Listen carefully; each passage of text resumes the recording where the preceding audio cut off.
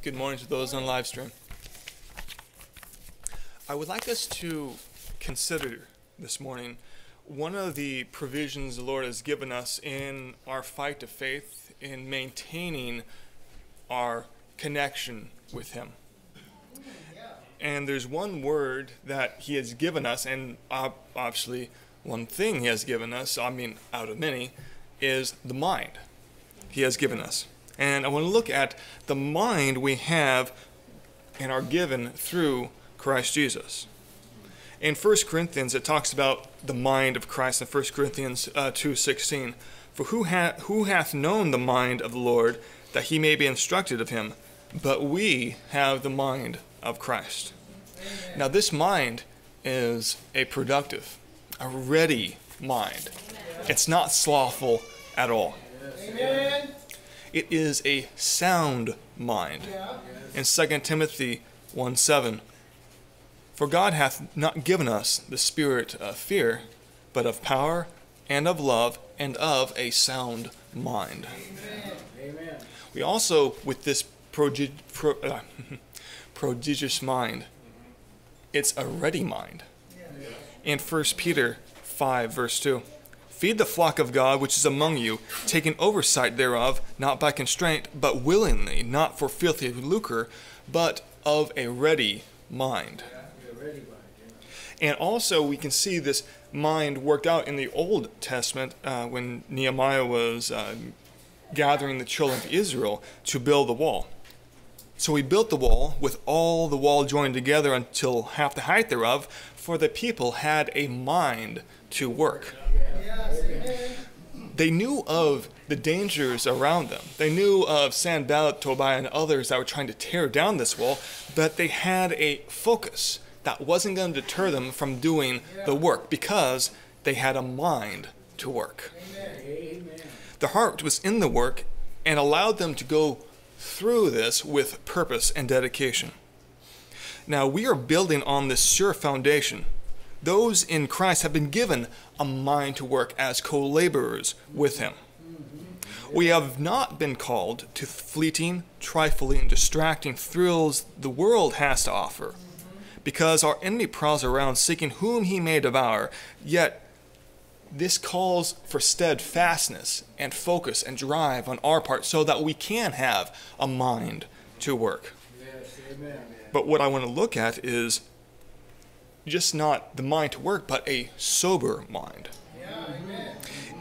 In 1 Peter 1:13 it says, wherefore girding out the loins of your mind, be sober. Yeah. Now these loins, they're just kind of like robes of the mind. You have to pick them up for better activity so you're not distracted by things getting in the way of your forward progress in Christ. Setting our affections on things above also is entailed in girding up the loins of our mind. We have a direction, so let's gird up the loins of our mind to get any distractions, any hindering out of the way. Amen. Now, on the matter of sobriety, we are on a journey for which only faith can equip us. But we also know that we have the powers of darkness all around us.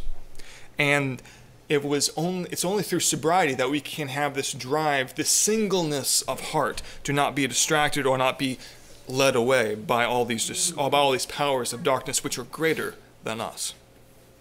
Life in Christ does not allow us to be swept away in the shifting sands of time or of generations of opinion, but placing confidence in the rock of ages. Yes. Amen.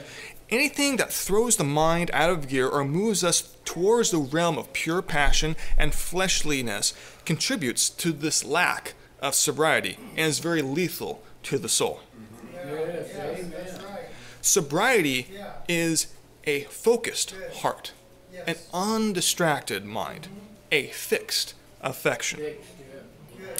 We are admonished in 1 Thessalonians 5 to, therefore, let us not sleep as do others, but let us watch and be sober. Now we're given certain provisions that can only be utilized in a state of sobriety.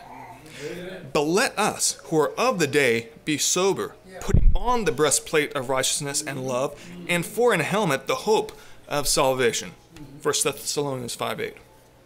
But because of the aggressive stance of the adversary, the devil, as a roaring lion, seeking whom he may devour, the smallest taste of sin leads us and pulls us into the abyss, the whirlpool of sin, to which it's very hard to get out. Yes, amen.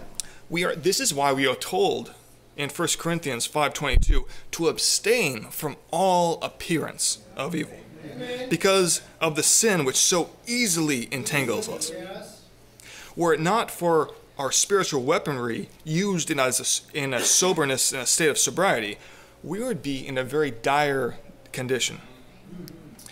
Sobriety not only arms the soul for warfare, but is required in all stages of life. Yes, amen. It is required at the beginning of our spiritual life in Christ, where it talks about in Titus 2:6, young men likewise exhorted to be sober-minded. Yeah. Older ladies are to teach young women to be sober. And those near the end of life are exhorted, the aged men, to be sober. Sobriety is in all life to get us, sobriety is required. It is a must to make sure that as we progress from one stage of glory to another, we are not distracted by the cares of this life. Amen. To win the race set before us, becoming proficient at the art of being sober, aware, and focused on that prize is a must. Amen. Amen. Excellent. Who has the message? I would like to say a prayer for Brother Ricky. Dear Lord, I want to thank you, Father, that we are all here gathered together in your name, Lord, to meditate and learn from the brothers and sisters who you have placed in our midst, Father. Lord, I pray, Father, for Brother Ricky, that you would allow our ears, our eyes, and our minds to be open to receiving the truth and not having any muddling, distracting things in our way from receiving the meditations you have given to Brother Ricky. For this in your name I pray. Amen. Amen. Amen.